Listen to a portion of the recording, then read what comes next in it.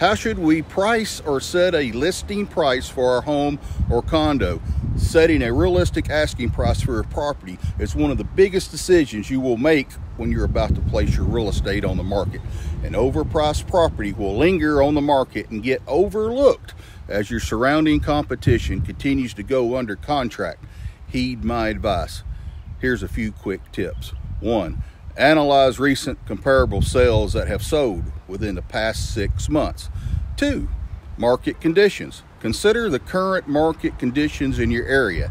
Is it a seller's or buyer's market? 3. Appraisal value. Why not always the final selling price? An appraisal can give you a good idea of the fair market value of your house. 4. Condition of your house.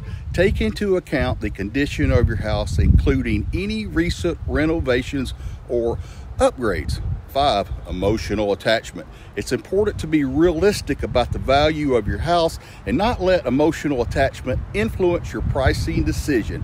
Real estate valuation is a skill that can take years of practice to acquire. When looking to hire a realtor, be sure you hire a professional with years of experience and is a full-time real estate agent. I'm Keith Bailey, Realtor, 35 years of real estate experience right here.